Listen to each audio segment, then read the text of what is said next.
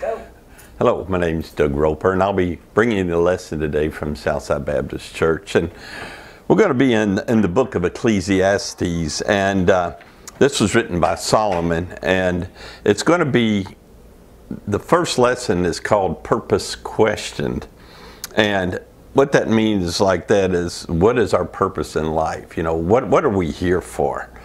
You know, well, the lesson tells us that apart from God, then our life is meaningless.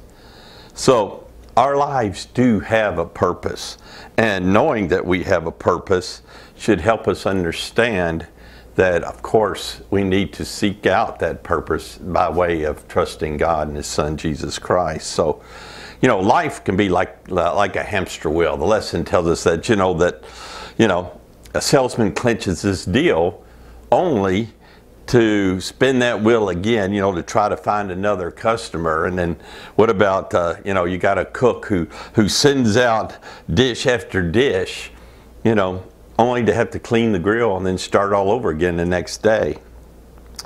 How about one of my favorites? You mow the lawn, but guess what? Next week you're going to have to mow it again. Of course, right now with all this heat, we haven't had to do that. It's pretty dry. But anyway, clean the house thoroughly, and it's the lesson says, but before you even put the cleaning supplies away, the dust is already starting to return. So the question comes, why am I doing this? What's it all for? When it comes to the end of your life, we can sometimes feel like what a 3-year-old says, and you all remember this, it's why. Why? And when you answer that, why? You answer that, why? You answer that, why? So, I mean, it's still an ever, continuing cycle in our heads. So, again, our life does have purpose. And the whirl of the hamster wheel, so to speak, can blur our vision, to the fact that, that our life does have purpose. But that purpose is only realized when you look to the one who gave you that purpose. And that's God, our Father, Son, Jesus Christ. So as King Solomon found out, looking anywhere else, your purpose is meaningless. And that's what we will talk about today. So let's begin with a word of prayer. Heavenly Father God, as we come to you today, Lord, thank you so much for the beautiful sunshine you've given us, Lord, and we know that you have everything we need, and you know what we need, Lord, so we need to just trust you with that and know that things will be well. But anyway, God, I just pray that you'll use this lesson, Lord, you'll speak in and through me, that it'll be your words and not mine, and that you'll receive the glory from that, Lord, and help us to understand that our lives without you is meaningless. So thank you again for everything you've done. Thank you for what you're going to do. I pray this in the name of your Son, Jesus Christ. Amen. Now we're going to start in Ecclesiastes 1 through 7. And it begins with the words, it says, the words of the teacher, son of David, king in Jerusalem. Now this is Solomon. He was David's son. He's also the king in Jerusalem. He says, absolute futility, says the teacher. Absolute futility. Everything is futile. What does a person gain for all his efforts that he labors under the sun? A generation goes and a generation comes, but the earth remains forever. The sun rises, the sun sets. Panting, it hurries back to the place where it rises. Gusting to the south, turning to the north, turning goes the wind, and the wind returns in its cycles. It says all the streams flow to the sea, yet the sea is never full. To the place where the streams flow, there they flow again, which means, the rivers it's talking about here is, all the rivers eventually go to the ocean, and the ocean never fills up, the rivers never run dry. So, when he's talking about here, absolute futility, have you ever thought that yourself? Maybe like you've been at work, where it feels like you take 2 steps forward and 3 steps back. It's like you just can't gain. Or how about if a relationship goes south or your plans go awry? When life isn't going like we'd like or like we hope, we cry out in frustration a lot of times, like, what's the point? Why should we? Well, Solomon uses different things. He said, life can be like the repetitive cycle of the sun. He says, life seems like the directionless flow of the wind. And then it also says that life seems like a never-ending flow of the rivers to the sea. You know, why is it that so many people feel unsatisfied no matter how much that they accomplish? Well, without God, what we do in life can feel pointless. And without God, what we do in life also doesn't satisfy. So let's talk about this and what Solomon has to say. It says, you know, the teacher here, Solomon, is saying that everything in life is meaningless. Now, Ecclesiastes, the book of Ecclesiastes, falls into this category of the Bible's wisdom literature, they call it, which is Job, Proverbs, Ecclesiastes. And it's a reflection on the meaning of life. It says specifically that life without God. So no matter how much one attains or acquires in the world, it says it's ultimately without meaning. Now the teacher here, it says the exact meaning in Hebrew is uncertain. It said it could refer, you know, to some speaker in an assembly. Sometimes in the Bible it translates as preacher. You know, it's a title, not a proper name. You know, Solomon wrote as a teacher examining the meaning of life. When he says absolute futility here, this word is also used to contrast the Lord, who is the believer's strength and refuge in time of trouble, and with the emptiness of idols that cannot deliver anything for those who worship them. Totally different than what the Lord God can do. Now, when he's talking about under the sun here, he's talking about anything under heaven.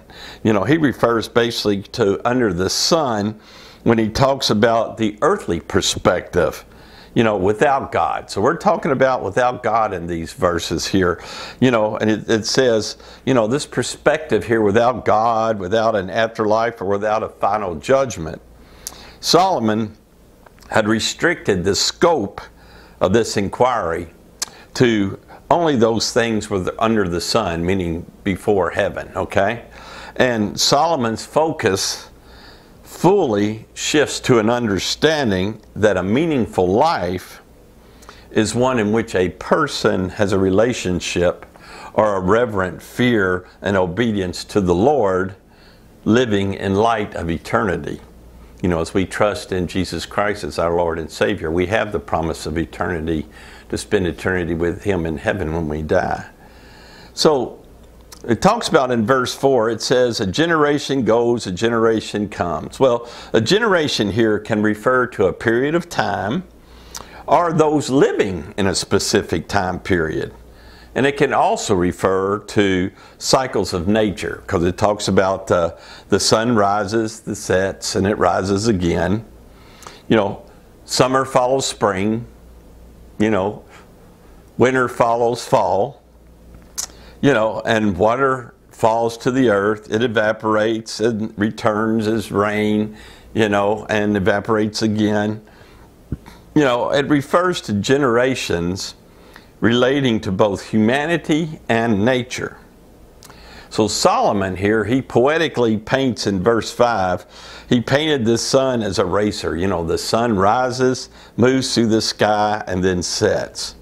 And then the word here for panting, you know, he says right here, it says, the sun rises, the sun sets, panting, it hurries back to the place where it rises. So he's talking about that cycle again, where it rises, you know, it moves across the sky, it sets, and then it comes back again the next day and rises again. But the panting part here can have both a positive and negative connotation, because it can be used to describe a woman in labor who, you know, who grasps breathlessly because of the pain that she's going through.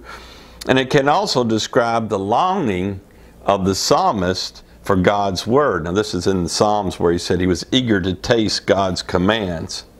But it also has a meaning to, either the sun joyously rushes from sunrise to sunset, or the sun toils from sunrise to sunset with no rest.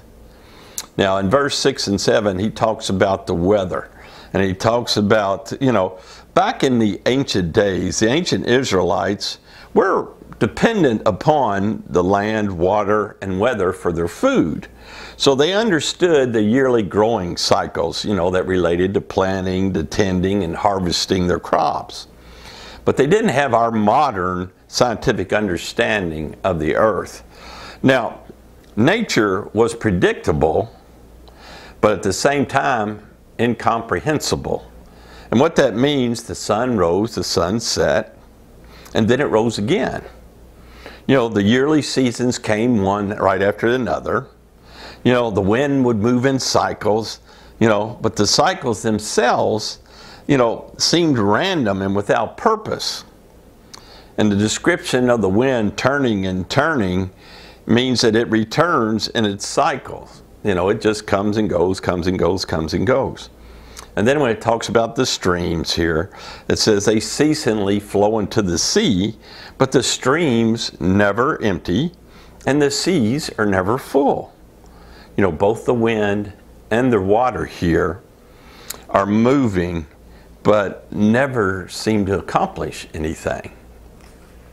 So as we move on here in our verses and we talk more about this, it's bad enough that what we do in life feels pointless at times, but the very pursuit of things will wear us out.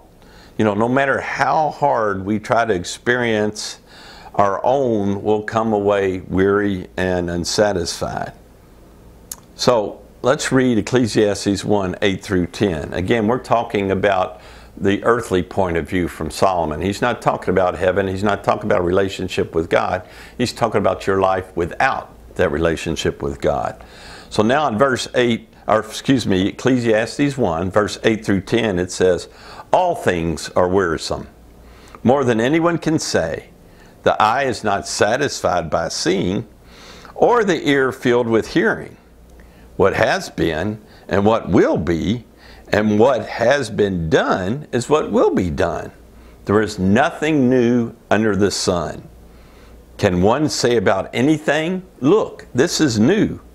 It has already existed in the ages before us. So what he's talking about here, it says no matter how much your eyes see, you're not going to be satisfied. We've all seen things that take our breath away. There's beauty all around us. My wife and I just got back from a vacation in Maine last week. Absolutely beautiful. I mean, absolutely beautiful. You can see the oceans, you see water a lot of different places. We saw different lighthouses. I mean, it was absolutely beautiful. But, even with the beauty all around us, all the glorious sights that are in God's creation, and all the magnificent paintings that we see, the buildings, the gardens, the wonders of the world, they still leave us unsatisfied. It says no matter what your ears hear, you won't be satisfied. I don't know if you've ever been out in the woods or when you're out in nature just hearing the sounds of the wildlife, or listen to the rain on the roof. I love listening to thunderstorms. I think they're awesome. I love listening to thunderstorms. Or the sound of children playing, or maybe just actual music, listening to music, But when that sound fades away, what are we left with? It says we're left wanting more. So we continue to ask this same question that generations before of us have asked, what is life about? How does what I do matter? Generation after generation keep asking the same questions. And if we keep viewing under the sun, then we're going to keep coming to the same faulty conclusion that it's all futile. Now, under the sun, again, is here on earth, has nothing to do with God or His Son. So without God, what we do in life is just a miserable task. See, the meaningless life made this teacher, which is Solomon here, weary and unsatisfied. So in verse 8 it says, all things are wearisome. And wearisome means to work until one's tired or exhausted. You know, it can describe like the farmer's labor, you know, in producing and ending up with his harvest, as well as a foolish pursuit of wealth that wears a person out. You know, they're always wanting more, always wanting more. You know, and a person who wearies himself can describe those who grow tired, even in their pursuit of God, because while on their own, people may grow weary. But the Lord never does. He never grows weary. And He renews the strength of those who trust in Him. In Ecclesiastes, the 1:3-8, it summarizes the meaningless of both human life and the world itself. He's saying all is vain repetition. So he goes on to say that more than anyone can say, and this can be interpreted two ways. It said, first, the wearisome pursuit under the sun left Solomon wanting more of an explanation. Second, it says that no one's able to speak. And what it means by that, it says, faced with the monotonous drudgery and seemingly meaninglessness of life, Solomon had no words to say. He said, the eye, even with the eye seeing, you know, it says here that the eye is not satisfied by seeing, or the ear filled with hearing. So Solomon turned to the senses of sight and sound to see if he could find the meaning of life. But seeing nature and life left Solomon unsatisfied as well. You know, the word satisfied means to be full, you know, to have enough. It can also mean to be full to the point of overflowing. It can mean both literally and in reference to one's desires. Well, it describes how, in response to the Israelites' complaints during the Exodus, if you remember, God promised that He would provide food for them and they would eat until they were full. You know, the psalmist wrote in Psalms 17 that he would be satisfied with being in God's presence. Well, the examination of human life and nature left Solomon unsatisfied. His eyes could see, but that was not satisfying. Seeing is only part of the process. Perceiving someone or something does not automatically lead to understanding. And it doesn't lead to the understanding of who that person or that thing is. See, seeing the nature of life and the world did not provide Solomon with the answers that he was seeking. And then he said the ear, as far as hearing, he goes, all that Solomon heard neither satisfied him nor gave him the answers that he sought. It can also be used here. The lesson tells us in the following ways. Listening to someone in the sense of paying attention, says of obeying God's commandments, God hearing and answering someone's prayers, you know, hearing and understanding, listening critically. You know, the words Solomon had heard, even from those considered to be wise, failed to provide a meaningful explanation of the nature of life. Again, they left Solomon wanting more. So then he says in verse 9, he says, what has been is what will be. You know, at the most basic level of life and nature are critical, repetitive, closed symptoms. In other words, cycles repeat over and over again. The sun rises, the sun sets, and then the sun rises again. People are born, they live, they die. And others are born, and they repeat the same process. He says, in this basic sense, what Solomon is saying, nothing changes. And then he said, there's nothing new under the sun. He said, it's already existed. Excuse me. Solomon wasn't stating that technology could not advance and improve on how we live, but it says, new inventions cannot break the cycle of sin, the cycle of suffering, and even death. He said, people of every generation pursue the same things: fame, power, wealth, happiness, and so forth.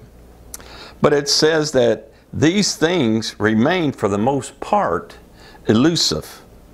And it says, even those who achieve such goals at the end of their lives find having those things changes nothing.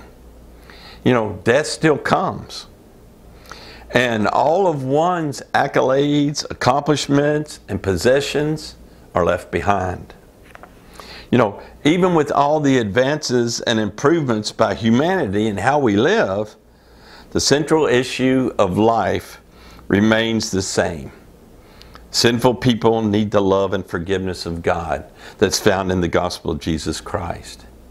And apart from God, human experience and history, for the most part, consists of repetitive lives of toil, anguish, and the most part, here it talks about drudgery, futility.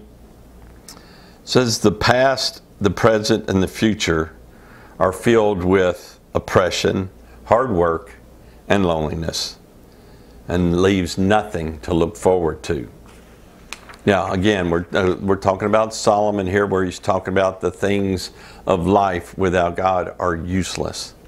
So, you know, one way that many people try to bring meaning into their lives is by building a strong reputation and leaving a legacy. You know, we all want to be remembered. So, let's read Ecclesiastes 1:11 through 14, because once again, Solomon says here, there's no remembrance of those who came before, and of those who will come after. There will also be no remembrance by those who follow them. I, the teacher, have been king over Israel and Jerusalem. I applied my mind to examine and explore through wisdom all that is done under heaven. God has given people this miserable task to keep them occupied. I've seen all the things that are done under the sun and have found everything to be a futile pursuit of the wind. You know, some of you might be feeling a little down with all this talk about futility and meaninglessness. You know, why are we focusing on such a negative topic? Well, the good news is that our bad news helps point us to our ultimate hope. You know, we might question our purpose, but we can find our purpose. And that's the whole point of this study. You know, the good news is that our perspective is not limited to what's under the sun.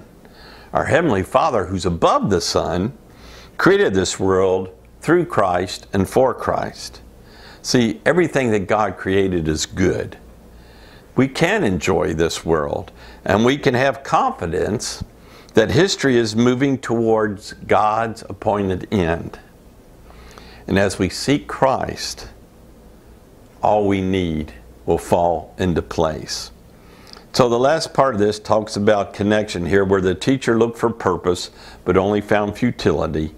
He says no remembrance. The term here, remembrance, can refer to a memorial in the sense of a Memorial Day, a memorial action, a memorial object, you know, or a memorial in the sense of a record.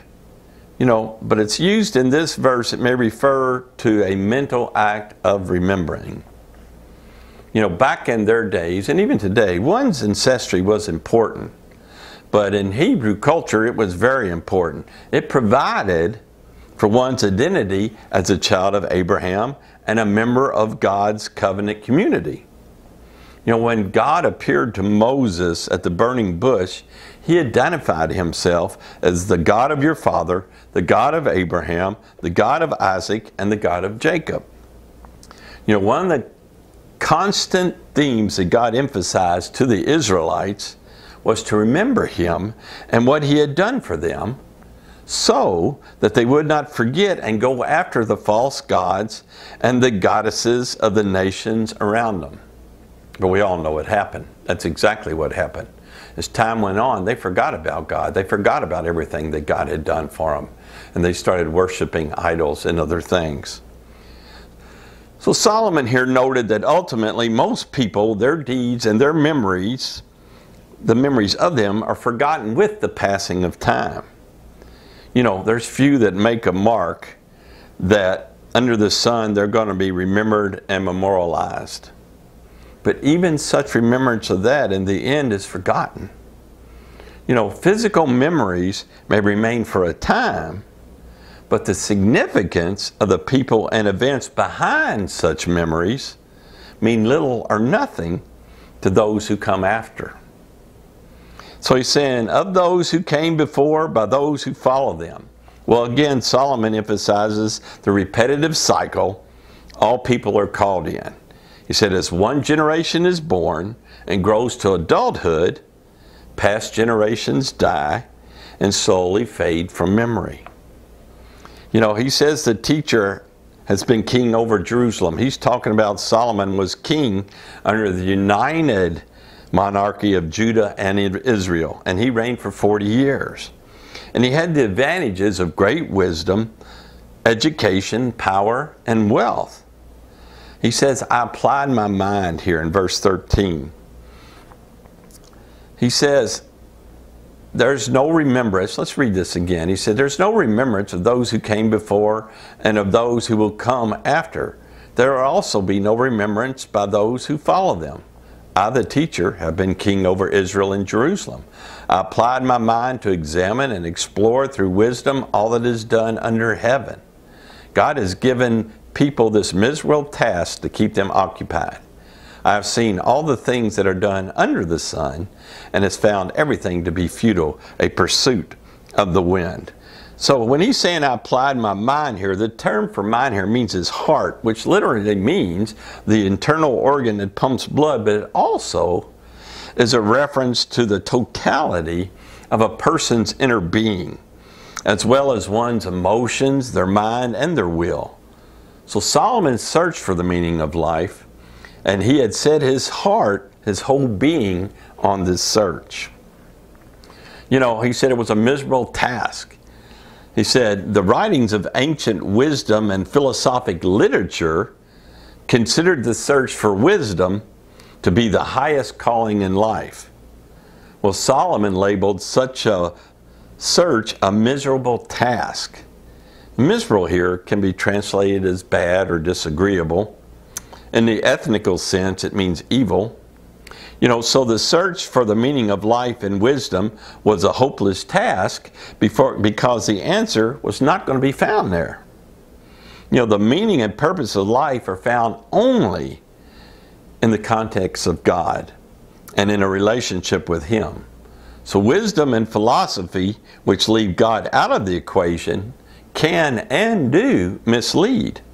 But they are also evil because they redirect the focus of one's life away from what God intends life to be in the relationship with Him. So he said it keeps them occupied. The term occupied means, in this context, encompasses that all the pursuits of humans, including moral, ethical, and religious activities, all the things that are done under the sun are futile. It says futile is like a pursuit of the wind. You know, Solomon again here acknowledges that all human pursuits apart from God are ultimately without lasting meaning and significance.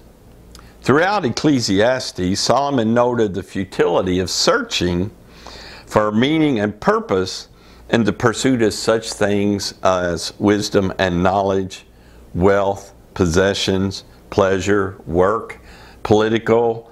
Even these pursuits easily